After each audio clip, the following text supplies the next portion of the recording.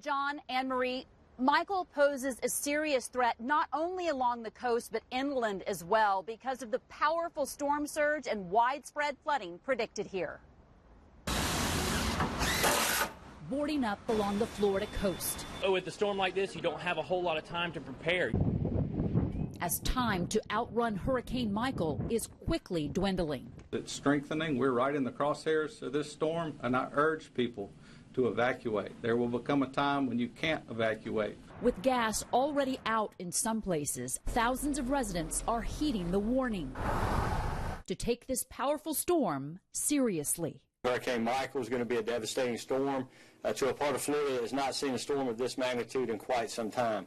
There's no time to waste with winds of more than 100 miles per hour, a possible storm surge of 8 to 12 feet, and significant damage to the infrastructure in the imminent forecast. The time to prepare is right now. This storm is dangerous, and if you don't follow warnings from officials, this storm could kill you. Prepare and pray. What else can you do but pray? As Michael is on the way. Landfall is expected sometime tomorrow afternoon, so very few hours left to prepare here. In Tallahassee, Wendy Woolfolk, Channel 13 Eyewitness News.